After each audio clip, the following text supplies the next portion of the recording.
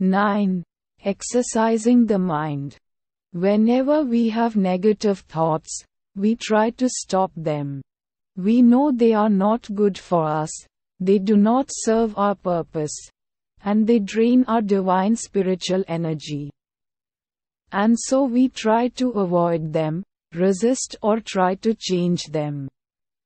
Because we are not always able to succeed in doing so, we begin to accept those kinds of thoughts as part of our lives. But now is the time when we have the knowledge of what is true and false, and we can choose to go towards the truth, toward positivity, toward spirituality. Accept all your thought. Only observe them as a distant observer, and do not participate or resist them. This is the easy meditation that can take you miles ahead in your journey.